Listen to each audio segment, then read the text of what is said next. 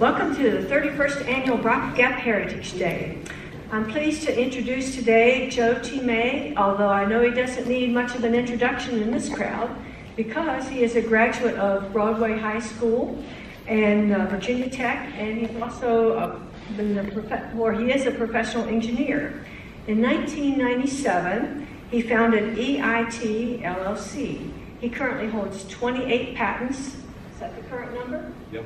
Okay, and it usually changes every year. With his latest patent involving helicopter instrumentation. He served 20 years as a member of the Virginia House of Delegates, where he chaired the Science and Technology Committee and the House Transportation Committee. Joe's an avid history buff, especially concerning World War II. In 2009, he became interested in knowing more about the World War II soldiers from our area, from Rockingham County, who were killed in action. And then in collaboration with the sisters, they've researched and written World War II stories of various soldiers whose heroic sacrifices are now recorded and memorialized in the Plains District Memorial Museum. So let's welcome Joe for the Heritage Day. Thank you. And thank you, Pat, and good to see everybody here today. I put this together kind of late last night, so bear with me if there are more than a few rough spots, but we'll make it one way or the other. Well, first of all, yes, I am familiar with this room. The last time I was here, they handed me a diploma right over there, and that was June 6, 1955. So a lot has happened since then. Well, first of all, we've done, with some help from various people who are here in the audience or otherwise, a raid. We've done the story of 21 different people from Rockingham County who went off to World War II and didn't return alive. Today is a happy difference from that trend or tradition, and in this case, the Will brothers, Warren and Stanley, came home and did survive the war, although they didn't go totally untouched by the war. Anybody here know the Will family? Okay, good. How many people knew Warren and Stanley personally? Okay, good. Just trying to get a little closer to you. Sorry. I usually don't get criticized for talking too little. Anyway, Warren and Stanley lived right up the road from us, is the way we always describe it, along North Mountain Road. And in fact, we used to go to their house a lot to fill up our water tank. They had water that came out of a spring, went into a watering trough, and we would come there and load our 110-gallon water tank that we used to water the turkeys out of their faucet, the spigot that ran all the time. And it was always a pretty big deal because we would go once or twice a week to get a load of water from the Wills. Anyway, Warren and Stanley Will lived on North Mountain Road, very near us. And in fact, if we see if this works. Well, okay, this is Warren and Stanley. That's Warren Lomax Will on the left, and that's Stanley Eugene Will on the right, your right. And this is the Will home. That looks like those look like current pictures, not back in the early 1940s when we used to go there. By the way, trying to find there we go, good. Water trough was right in there. We'd park and fill up the water tank. I have pictures of the water tank, and I was tempted to include it Not that it's historically significant, but it was certainly significant for us because our turkeys would really suffered if we didn't have the water for them. Nice barn. I remember it was big and white and imposing, and actually Stanley's life ended there. So let's move along. So in 1940, 41, 42, both Warren and Stanley registered for the draft because selective service was just starting then, and they knew the war was coming, so they wanted to get everybody lined up well ahead of time. So it's sort of interesting. Oh, excuse me. Here's a little map to the black areas here that you see are people that we wrote about previously who went off to World War II and didn't survive it. But if you look closely, you'll see the Will brothers are on there, and they did. And I'm happy to add them to the map. But if you want some idea of how heavily Rockingham County contributed to the war effort, there's a small indication of what they did contribute. So in 1942, Warren went off to Camp Sampson, New York, to take basic training, and he volunteered. And the way I know he volunteered is when I look at his serial number, it started with a 1, and if you would volunteer, you had a 1 in front of it, and if you were drafted, you had a 3 in front of it. And we'll look at Stanley and Warren's dog tags in a couple of minutes, and you'll see how I knew which way they went. Warren volunteered, and apparently had a deal with the Army that he would obtain rank a little more quickly, and he would have his choice of some duty assignments. Well, Warren apparently volunteered for the Army Air Force, and he auditioned when he first went in to see whether or not he would be able to fly. And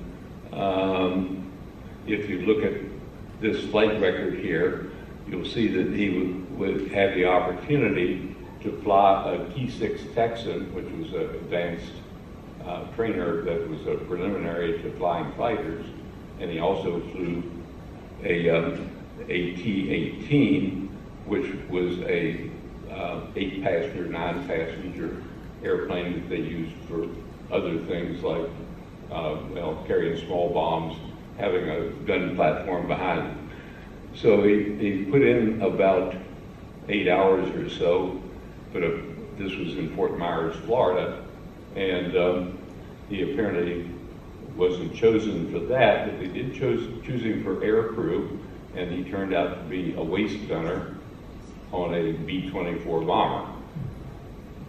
So he left New York, went to Fort Myers, and then they sent him to Colorado to Camp Lowry, which was for Air Force basic training. And there he learned to become a crewman for the B-24. B-24 is a heavy bomber, and it has a distinctive dual rudders on the back. If you ever see them, you'll recognize them immediately because they're one of the few aircraft that had that. Boy, they have a lot of them. So, good. This is just actually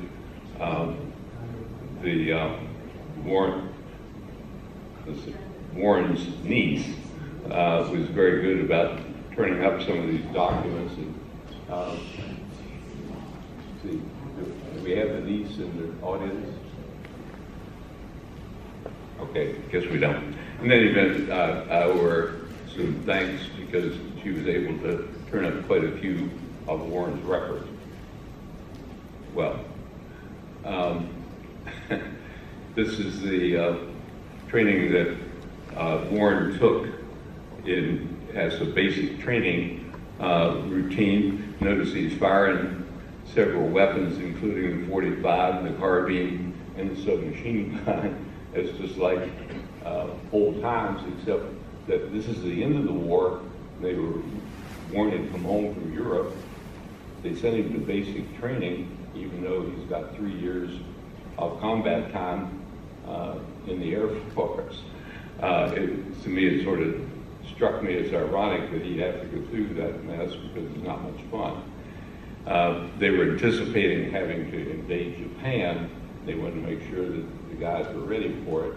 And of course, there's going to be a lot of flying in that. So anyway, Warren goes to Colorado, takes training. They fly around through the West. One of the places he was located for a while for training was Blythe, California. And you say, where the heck is Blythe, California? Well, it's right between the border between California and Nevada. And a couple years ago, I was flying a helicopter from California back to here, and we had an oil leak in the helicopter, so we had to land, and where we landed was in Blythe, California, and lo and behold, the place where we landed was right in front of the hangar that Warren flew out of when he was there, 60 years prior to that. It sort of struck me as ironic. And boy, I could see why they put him down there, because if anything happened, they weren't going to hurt anybody, because there wasn't anything there to hurt. And they flew, in fact, in one of Warren's letters home, he writes, well, I've got to go fly at 9 o'clock till 2 a.m., and this is night flying at low level over the desert. And frankly, given the opportunity, I would have passed. But Warren didn't have that choice. So in January 1943, Warren's outfit, the 566 Bomb Squadron with B-24s, left for England. They flew the northern route, which takes them up over Newfoundland and up that way. I prospected flying, doing that much flying in a pretty ordinary bomber at 180 miles an hour leaves me pretty cold. I was sure it left him cold, because they had to wear flight suits. They didn't have heaters or pressurized cockpits. So they flew to England to a place called Hethel Royal Air Force Base, which is just east of London and down on the coast. And the reason they put them there was that they were going to fly missions against Europe, and at the narrowest point, England is only 20 miles from France, or from Germany, so they were putting them close to the job, so to speak. So Warren was on this is just the runways here, and these are the actual runways. If you look closely, back here's the bomb dome. There's a gasoline storage area.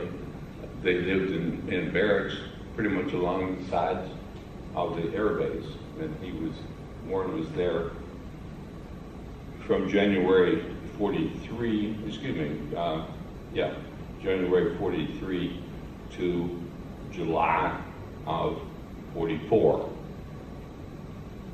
So this is Hethel Air Base, and typically they flew at day rather than at night in England, and which meant they got shot up a lot more unhappily. So he's here, and out of here he flies 32 combat missions, which in those days they would let you go home typically after you'd done 30. And these weren't simple missions. They went to 6 to 8 hours, and this is 6 to 8 hours in which most of the time you're in fear of your life. And Warren was a waist gunner and an assistant radio operator. This is a waist gunner right here, and I want you to look closely at this, because this could very well, it isn't Warren, but very well could have been. See all the empty 50 caliber casings here on the floor. I want you to look at what he's wearing, however. See he's got the fleece lined boots, fleece lined coat, fleece-lined gloves. This is oxygen, and he has to be on oxygen all the time, because if he loses that oxygen mask, he's not going to survive, because there's not enough oxygen to support him. So imagine yourself in this situation for 6 or 8 hours, and temperature, by the way, can be as low as -50. The suit that he's got on is electrically heated, so if you lose power, that's not good for you, because you're not going to be very comfortable. In fact, uncomfortable would be more like it. See a little seat he's got here. He could, if they weren't actively engaged, he could sit down on the little seat and it went a little faster, but well, you can tell that the Germans had been called because take a look at all the empty casings here. So he's banging away out the window. That's a 50 caliber machine gun, and that was his job, and he did that at least 32 times. So he received an award, and I find it sort of amusing. He called him a lucky bastard, bomb mission list, and they called him lucky bastard because he was lucky to have survived, and no ifs, buts, and ands about it. These are the missions that he flew that qualified him to the quote lucky bastard club. And this, by the way, is still a club, and if you look it up on the internet, you'll see some of the people who are still members of it. A couple of things that struck me of interest. I've been to at least 3 of the cities that they were bombing. Let's see.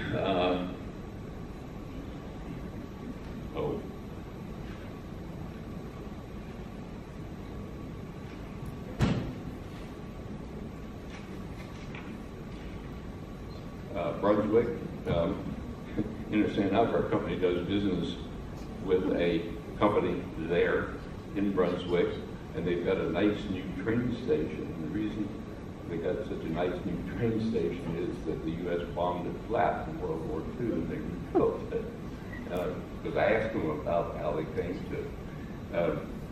I guess the other place that struck me interesting that Warren flew to in a bombing mission was in D-Day support, and they were bombing the beaches at Normandy, and Bill Crowder, excuse me, not Bill Crowder, Orville Neff, who lived literally right up the road from Warren Will. Warren was dropping bombs on the beach as Orville Neff was coming ashore at Normandy, and I just found that, I'm sure he didn't know that, but I just find that tremendously ironic that you got one guy dropping bombs while the other guy is trying to get away from them. So, anyway, Warren flies 32 missions, and they actually gave him an 8-day furlough in the middle of that. And I found the letter that he had written to his parents, and he was talking about what a nice place it was and how pretty it was and how quiet it was. But compared to flying in the back of a B-24, I'm sure it looked great if there was anything that wasn't shooting at him. So, in the last flight that Warren flew was 11 June 1944, and he came down with, I guess, what they used to call combat fatigue, and they decided he had 32 missions in at that point, so he was eligible to go off the job and bring somebody else in. So they put him on a hospital ship and to bring him back to the U.S.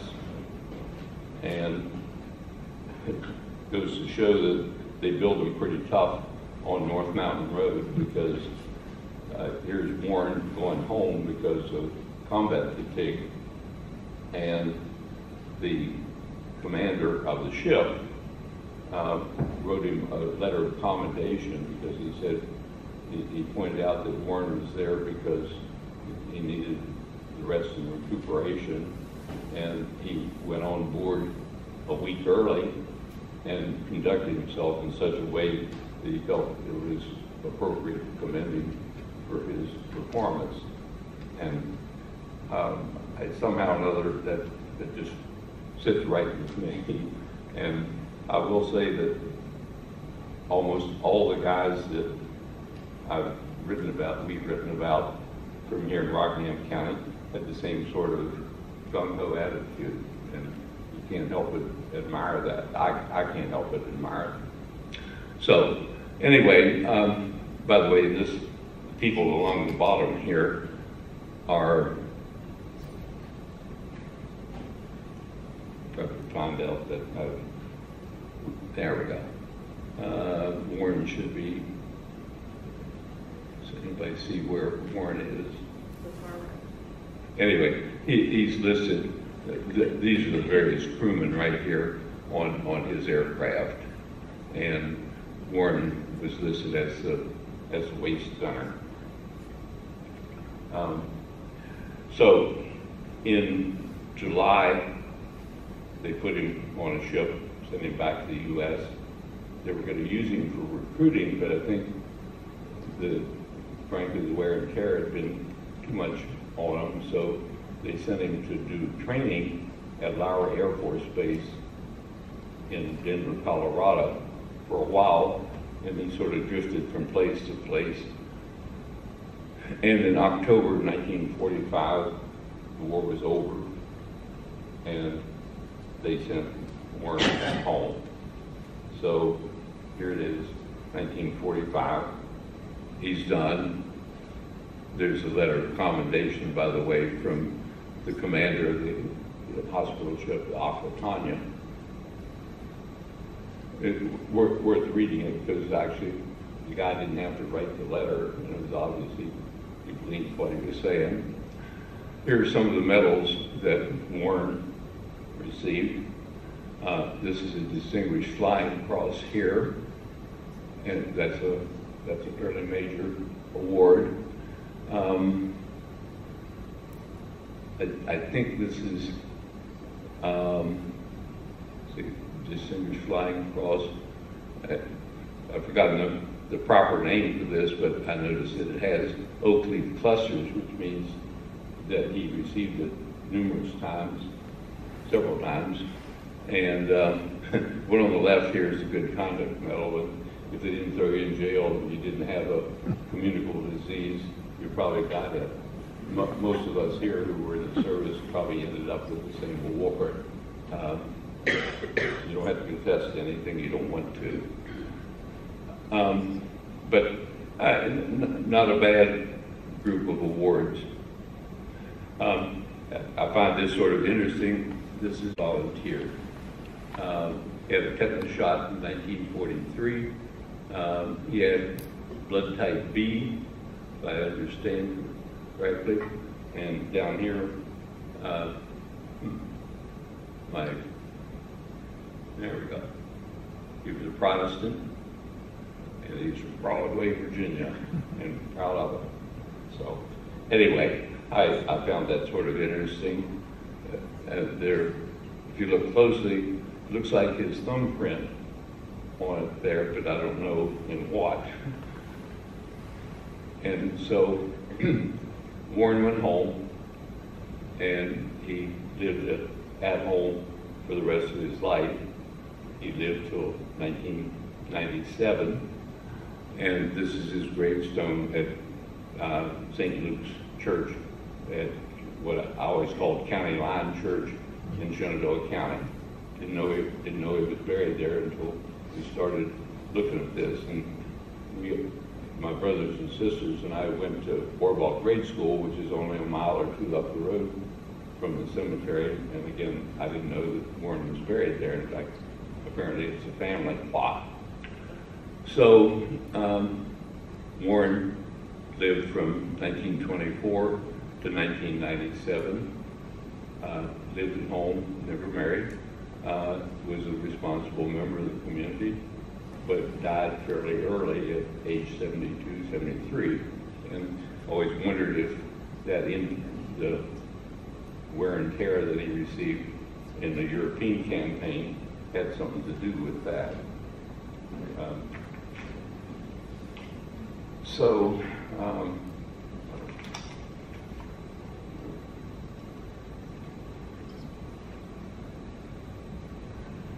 Now, when Warren was leaving in 1942, a year later, his brother Stanley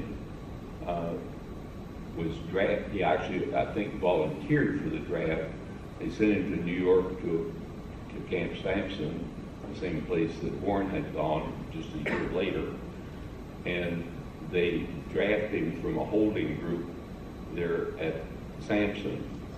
And in July of 1943, they take Stanley into the Navy for a modest amount of basic training, and then send him to Norfolk. And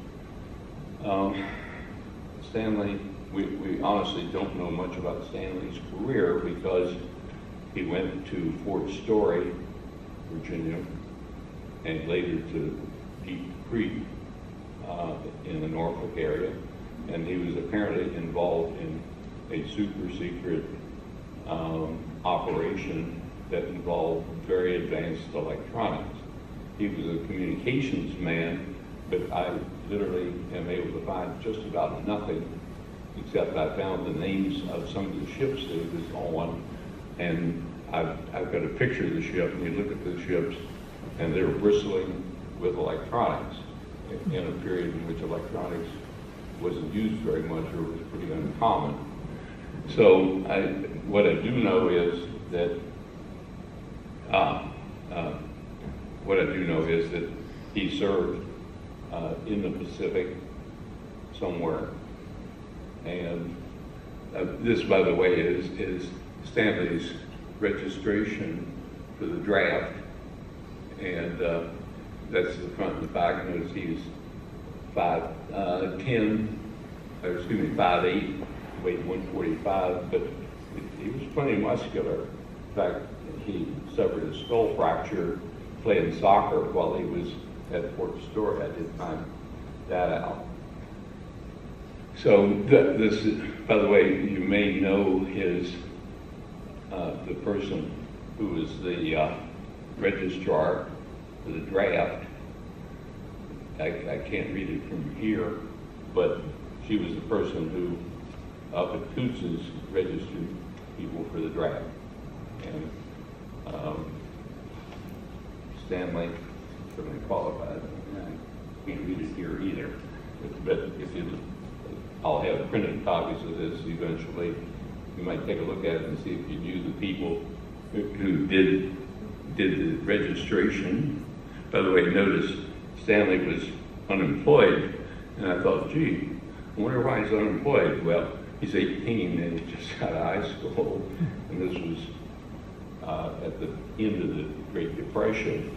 So not remarkable that both Stanley and Warren might be unemployed at that period in their life, because there wasn't much going on those days. So the picture of Stanley down at Fort Story, and apparently this was a wedding ceremony. And see, this is Stanley, should be him right here. But a couple of things are sort of unusual. I see a Marine uniform, I see Army uniforms, I see Navy uniforms, and I see hardwood inlaid floor, which tells me that it's probably an officers' club at Fort Story. But other than that, I don't know whose wedding it was. But unusual for a very junior enlisted man to be invited to a social event like that. This was the ship that Stanley was on, the USS McKinley, and oops, if you look, see all those antennas? Those aren't there just to dry the wash on. There's a couple of radars here. There's some long distance communication, and they had a couple of admirals and a couple of generals on board at one time or another, and they were conducting operations in the invasion of both Leyte Gulf, and which, by the way, is where Paul Andis died, was at the Battle of Leyte Gulf. So Stanley was there, but I'm certain he didn't know Paul was on a troop ship, and this was a command ship that stood offshore a bit.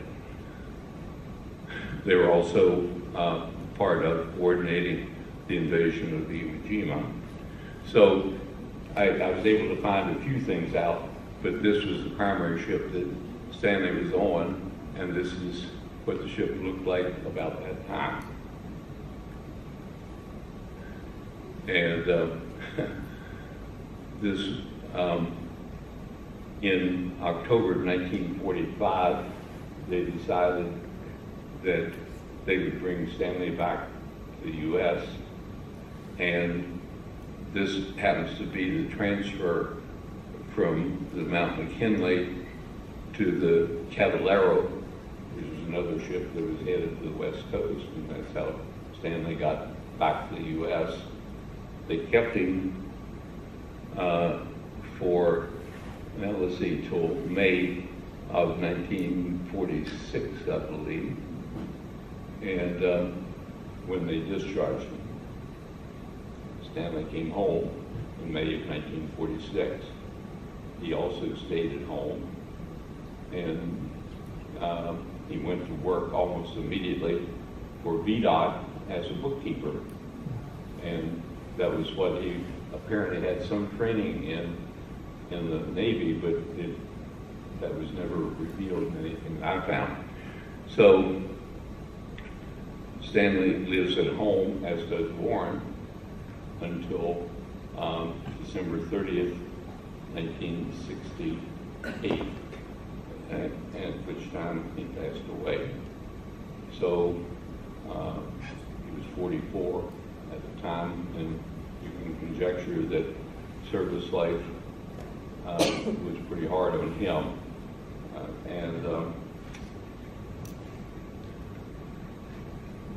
Actually, this is separation documents for Stanley, and if you look closely up here, this is the only real record that I could find of where he had been over the 3 years, almost 3 full years that he was gone. And that reads a little bit like gibberish. I didn't mean it much to me. I found a few things that I recognized. So the Will boys went to war, and nobody could say they didn't give fully, because they did. And they both died a bit young, and I used to see them after they were out, and we would come to fill up with the turkey water tank, and they never had all that much to say. I think they sort of subdued them for the rest of their lives. So that was the Will boys. Nobody could say that they didn't give their all. They really did, and for which me, for one, and I would say you, could well afford to be grateful for it. So that was the Will boys. If you have any questions, I'd be happy to try to answer them. I'm just amazed at how much stuff you find out about what people did that you had no idea they did it, or they had that sort of stuff in them. These are just excellent examples of that. So, already, any questions, or anybody would like to comment regarding it? Okay, I will have this cleaned up and with much more supporting detail. And this is about all I could remember. I didn't finish till kind of late last night. So Good. Thank you for being a good audience. They say, be brief, or be to the point, be brief, be seated. I'm about to be seated.